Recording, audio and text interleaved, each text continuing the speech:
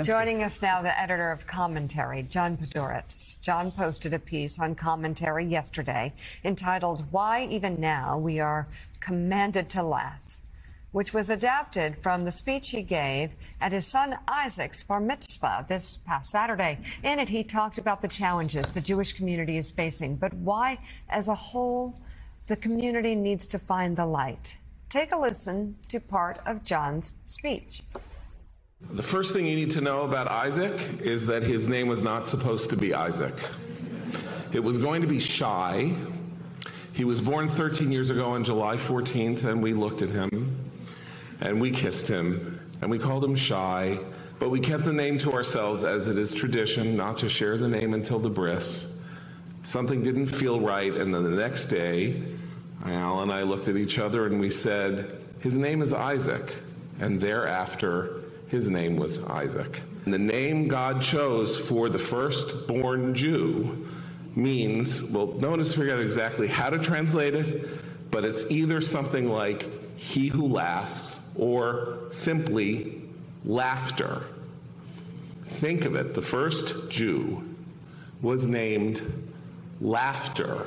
The fact that God promises Abraham he will make of us a great nation represents not only a reward, but as we see right now, a perpetual threat. A threat from the hostility and envy of others who would want to make us small or destroy us altogether. That's some prize we got. It's the reason Jews have told some version of this joke forever. The Jew goes up to heaven and asks God whether the Jews are the chosen people. Yes, Shmulik, God says, you are the chosen people. Well, says Shmulik, would you mind choosing someone else for a change? Laughter. Maybe we are celebrating laughter. Laughter is not only his name, it is his guidepost, as it should be ours. These have been among the worst weeks of my life, of all of our lives, I think. But we cannot allow the evildoers to rob us of the glories of this earth, its beauties, its bounties, its joys. That is what they want from us, Isaac. What they want from us Jews. They want us to sink into despair, because that will weaken us. And their goal is to take away from us the miracle that is our state, our homeland, the refuge and the place, as Michal Kotler-Wunsch told this congregation last week, that exists now in the wake of the Holocaust, because had it existed before, there would have been no Holocaust. Just as there will be no Holocaust now, because there is an Israel. Just as we will live to laugh and to celebrate and to live as Jews. John, that was beautiful. Wow. Thanks so much for letting us share that. Well, thank you. I'm honored and moved that you chose to share that. Well, in darkness, in the darkest times, we see the light, and we appreciate it so much more. And it's hard to read a post that you said, that you wrote a couple days ago without tearing up. But you write this. Oh, my gosh. I was in front of our synagogue. A car pulled up. 2 men in the front seat. One said, "Is this your building?" I said, "Yes." He said, "We are Egyptian Muslims. We stand with you. We are sorry for what happened to you, and we will stand with you." Thank you, I said, trying not to cry. I'm trying not to cry. So that was the night before the bar mitzvah where I spoke. We had a Friday night dinner at the synagogue, and I was waiting for my 93-year-old father to arrive in a taxi cab to help him out, to bring him to the synagogue's room where we had set up the dinner. And this car pulls up and stops, and I'm immediately, right. My hackles go up, or yes. I'm on guard. I don't know what's going to happen, and it was such a beautiful and unexpected moment. I mean, I think the world has seen also on Twitter this footage of this gentleman in Forest Hills, Queens, confronting somebody who was pulling down one of the, makeshift handmade posters of the kidnapped kids. That's a much more graphic or profane confrontation. Right. But things like that mean But Barnacle so much. Amir and I, after seeing that video, said, "Yeah, we're in that tribe." Yeah, you guys are, and it means so much that moments like that. But it means so much that if you look at American polling, over 70% of Americans say that they understand that Israel was unjustly and unfairly attacked. They support aid to Israel. They also, in equal numbers, support humanitarian aid to Gaza. That's the I don't know how that works logistically, to be honest, but you can see the two faces of the United States there, meaning on the one hand, this unjust attack on an American ally, and on the other hand, what can we do to make sure that the horrors that are going to follow this are minimized? Is what can we do? And that is one of the reasons that I love this country so much, that it can show those two faces at the same time. Yeah. Should be able to. Yeah. Well, I think we do. I mean, I think we do it at real moments. It's a classic thing about America that there's an earthquake in a country that maybe 50% of the people in this country haven't heard of. Right. And then in 24 hours, oceans of money are raised from everywhere, from churches, from civilian groups, from whoever. And then the question is always, that's the emotion. How do you get it there? How do you make it work? How do you make sure that largesse or that generosity actually gets to the people who needs it, which is really the question about aid to Gaza, is we can raise as much humanitarian aid as we possibly can. How do we make sure that Hamas doesn't take it and then give it to the Hamas terrorists and not to the children who need it? And Willie, we say all the time that the United States has fed and freed more people than any other country in the history of humankind, and that is the truth, and that is something that's great about our country. I will say another thing that all of this brings up is, I always remember this quote I read from Paul McCartney a long time ago that we talk about here too, which is, they asked, "Why are you such an optimist?" He goes, "Because, I just look around and I think we've got them outnumbered." Talking about, the good guys. We got them outnumbered. That's still the truth. You hear that story outside the synagogue. We got them outnumbered. Yeah, I tell my kids that all the time because they've come of age in the world the last 10 years in particular, where all they see and hear about is conflict and fighting domestically, and then they see all this happening at home. I said, there's much more light than dark in the world. Dark gets a lot of attention, but there is a lot more light. John, we were talking in the break about bar mitzvahs and the need for security at bar mitzvahs and at synagogues across the country, and the way you felt when that car pulled up. And I think it's important to tell people and to tell our audience what it feels like in this moment for you and for Jews in America and around the world, because never again over the generations is important, but it's sort of become a hashtag in some ways, and it's a refrain, a cliche. But boy, here's the moment where never again really means something. I mean, look, there is a fascinating divide going on here, because I walk around, obviously New York is a very Jewish city, in some ways, outside of Israel, certainly the most Jewish city in the world. I'm not walking around feeling unsafe as a Jew myself.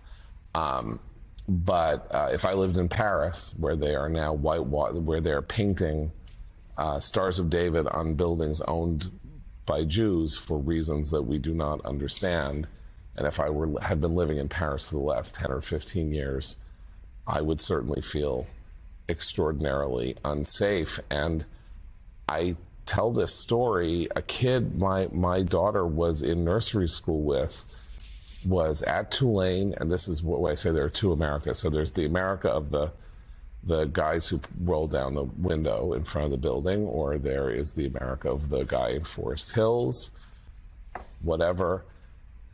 Then there's this elite America, and this kid that my daughter went to nursery school with and went through much of school with was at Tulane. There was a kind of pro-ceasefire, what I would say is a pro-Hamas demonstration going on adjacent to Tulane, not on the campus, but on a street adjacent to the campus. Trucks were driving by carrying the Palestinian flag, and somebody tried to set an Israeli, standing in the bed of the truck, pickup, tried to set an Israeli flag on fire. A kid runs up with his own Israeli flag, doesn't have anything else, waving it at the Israeli flag that I was trying to set on fire. To stop that, somebody with the flagpole either hits him or moves the flagpole toward him, and then this classmate of my daughter's runs up to help his friend, and some protester with a megaphone smashes it in his face, breaks his nose, blood is gushing. He's sent to the hospital. That's a college campus. The worst images that we are seeing aren't, you know, the things that people, you know, like regular Joe anti-Semites who, you know, yahoos from the 30s right. who don't, you know, and Christians who hate Jews. These are like elite people in the most highly educated settings in the country who have decided to subscribe to a doctrine that seems to suggest that violence, when you have a political disagreement or you don't like the existence of a certain country, that violence against people who are either like that country, or want to support let's it simplify is it, justified. John. Jews. Jews. It's Jews. Well, in this case, and then, violence against right. Jews. Right. So, so this, you know, I just saw this morning again on Twitter. These people, these sort of citizen journalists, there's a kid walking on the Harvard campus with a yarmulke on, and there's a protest, and these protesters surround him and won't let him walk by. He is not attempting to engage them. He is not like there to fight with them. He is just trying to get from point A to point B, and they decide to make some kind of a bullying example of him. At Harvard. Yeah, and that is not happening, like I said, it's not happening, you know, in Forest Hills, Queens. It's happening in Cambridge. It's happening in Stanford. It's happening, you know, at the University of California in Santa Cruz, or in New Orleans at Tulane. That's a very interesting. The American people are not the villains here, you know, in that sense. Like, I don't feel unsafe in America because of the American people. I think that people have real reason to start feeling unsafe because of the American elite.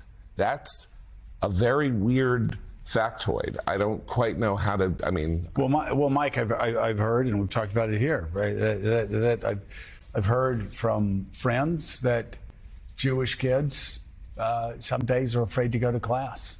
They just disappeared after the attacks on a lot of college campuses because they're afraid that what happened at Harvard, what happened in Tulane could happen on their campuses. And right now, the reason they are afraid is because they don't have school administrators that are making them feel safe. It's that simple. Well, the vagueness of the initial responses from too many prestigious schools was astounding, astounding.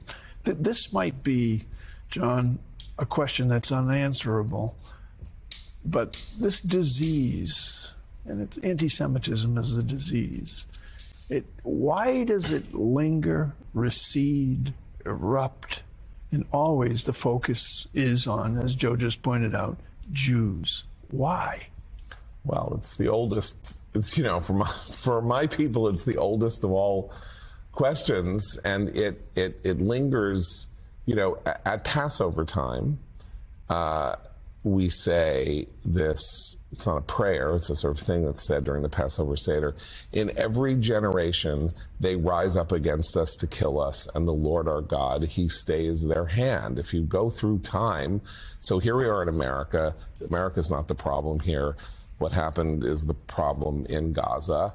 But you have Gaza, you have, you know, multiple incidents over time. You have the Holocaust, obviously. You have the expulsion from Spain. You have the Babylonian exile. Like, it is a feature of civilization that Jews become targets, and they often, and this is sort of the reason for Zionism and why Israel exists, they become targets when they appear weak, not when they appear strong. You would think, okay, you've got to go get that guy because he's going to come take my land, or he's going to do X, Y, or Z. Jews are always most at risk when they seem most vulnerable. That's why in the wake of October 7th and this massacre, anti-Semitic incidents have spiraled here and like all over the world because Jews look vulnerable. So it's like a kind of motive, means, and opportunity moment. They look weak, and therefore it's a free shot. And that when Jews look strong, or they look powerful, or they look whatever it is, we seem to be less at risk. And that's part of what, Willie, when you asked about synagogues and what it's like at a synagogue, for example, for 5 years, the Tree of Life Synagogue was attacked in Pittsburgh 5 years ago. And synagogues have been hardening themselves. And just like every office building in America, you know, like coming here, you have to go through security and go through a whole thing. And that's 20 years since 9/11, all that. So on the one hand, you think, okay, well, so that's life. And, you know, my kid's day school has a very elaborate security system, a Jewish day school. But these are houses of worship, right? The whole idea of a house of worship is that its door is open, right? That is, church door is not supposed to be locked. A synagogue door is not supposed to be locked. You are not supposed to look at somebody entering a house of worship as though they are somebody you need to secure yourself against. And I would say, not just for Jews, but for all, there is something deeply morally disruptive about the idea that you don't feel safe in your spiritual, moral, religious sanctuary. You need to preserve your safety. But you do, it's just a fact now, so you do what you have to do.